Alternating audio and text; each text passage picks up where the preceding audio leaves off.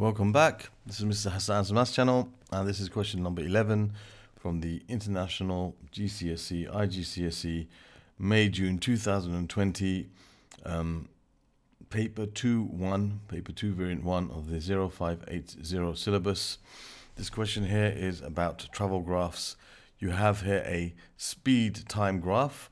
It says the diagram shows the speed time graph for 90 seconds of a journey. Calculate the total distance traveled during the 90 seconds. Now the first thing you need to check is the units here. This is meters per second and this is seconds, so we don't have a problem there. The answer is going to come out in meters directly. We won't have to do any messing around with the units. So we need to find the total distance traveled during these 90 seconds. Now, from a speed time graph, the distance is given by the area underneath the graph. So here we have this compound shape here. All right, it's like, you can say it's like a trapezium and a rectangle. So you could either split it up into a trapezium here and like a rectangle there, or this way. Both of them will give you the same answer. I just think I'm going to split it in this way. You could also split it up into further shapes, but I don't think that's really necessary. A lot of people are a bit uncomfortable with finding the area of trapeziums, and so they would split the trapezium into a triangle and a rectangle and another rectangle. I don't think that's really necessary. Once you know how to find the area of a trapezium, it makes life a bit easier. Okay, so what I would do is I would say, let's call this area A and call this area B.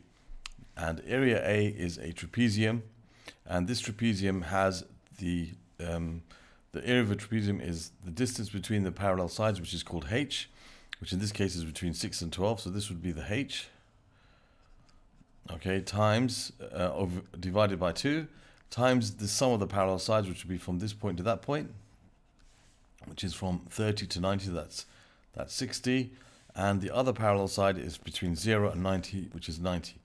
So it's h over 2 times a plus b, that's the area of a trapezium.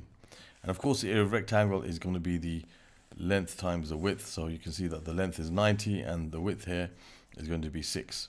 So simply finding the area of those two, so the area of the part that we've called A is equal to the h, which was 6, so it's 6 over 2 times 90 plus 60, 6 over 2 times 90 plus 60, and the area of B, which is that rectangle underneath, the area of B is going to be basically just your 90 times 6.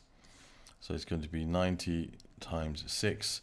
So this is going to be 3 times 150, okay, which is 450. That's 450 meters in that section. And 6 times 54, so that's going to be 540 meters for this.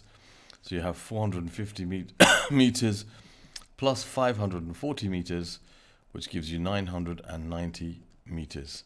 That's the total distance traveled, okay, by this object, 990 meters. Okay, so this is the total distance traveled in this journey. We could have also split it into this trapezium over here and this big rectangle, and in that case the distance between the parallel sides would be 30.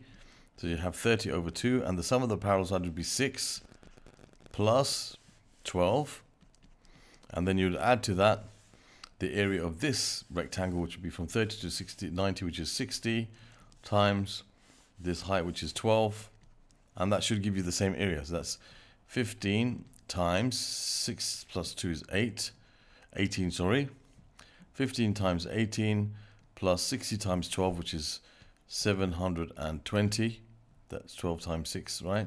So you have 15 times 18, which is going to be 15 times 18, which gives you 270. So you have 270 plus 720, which also gives you 990 meters. So you could have done the same thing by splitting it this way into these two, a trapezium here and a rectangle there. Some people, as I said, don't like trapeziums, so they might even split this further, or they could have, some people might have done this, split it into like two rectangles and a triangle, and it would still work. It's fine, but you know, I think it's good to get used to the area of a trapezium, so that's fine. So whichever way you choose to do it, as long as you end up with the right answer the right way, you're fine. Okay, so you could split it the way I did first, or the way I did second, or even make two rectangles and a triangle. And remember, the triangle area is a half times base times height, so that would be a half times 30 times 12, and you add that to this, it will give you the same as the area that we got for the trapezium. So there we have the answer to question number 11. Other questions which are related to this paper, this particular paper, the other questions of this paper can be found in the playlist that should appear over here. The other questions about travel graphs in general in IGCSE will be found in this playlist that will be in this area here, and you can subscribe to my channel by clicking on this link. Thank you for watching. See you soon.